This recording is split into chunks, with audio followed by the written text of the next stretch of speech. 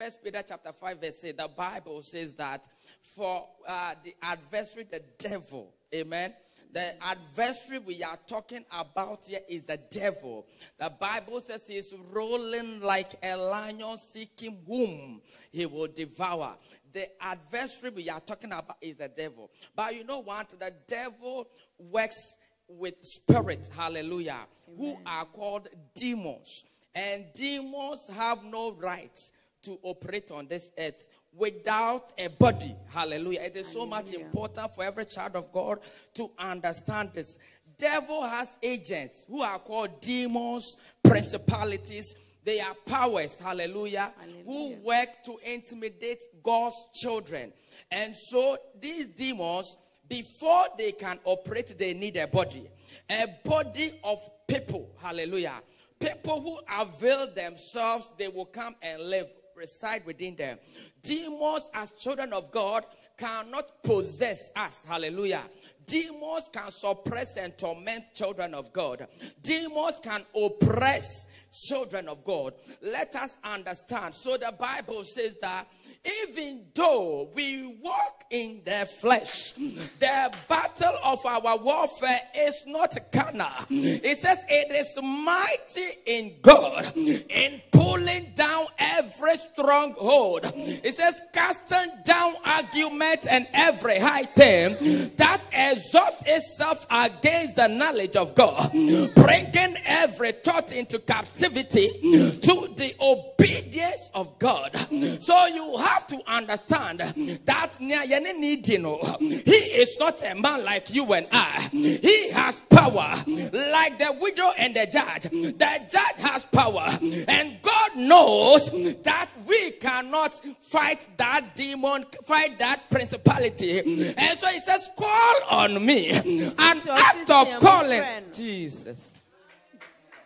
An act of calling on God is to invite him to interfere in the affairs of man. It doesn't matter who you are. If you don't call on God, he will not interfere in your affairs. He will not intervene. If you don't call on God, he will not come and help you. The Bible says, and God said to Abraham, I will send your descendants unto Egypt for 400 years. As the time approaches, nobody stood in to pray. Hallelujah.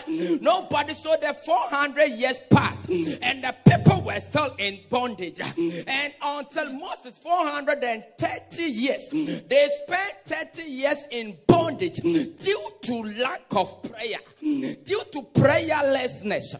The people stayed 30 more years in bondage.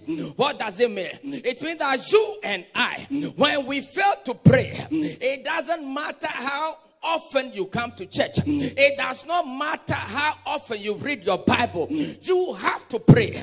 There is a place in Christian life that reading the word of God is.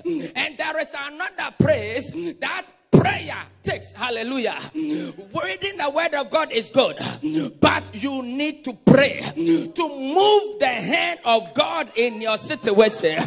When you read Daniel chapter 10 verse 12 and 13, the Bible says the angel appeared.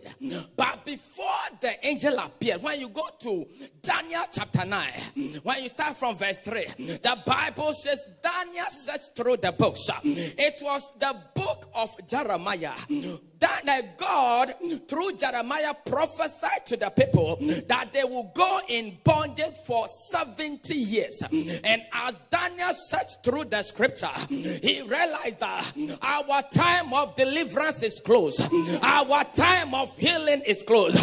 What did Daniel do? Nobody told Daniel to pray. Even God has said it, so you should take it like a bebemu. We sing a song like that, and you don't pray about it, nothing shall happen. Bible says, as one man Daniel, I love this one. One man Daniel, the whole prophecy was about the people of Israel. Daniel stood in for the people of Israel. The Bible says he prayed for the whole nation that God God deliver your people. God deliver your people. God deliver your people. And the Bible says in verse 12, chapter 10 of Daniel, he said the angel came and said, Daniel, the very first day you began to pray, the Lord heard you.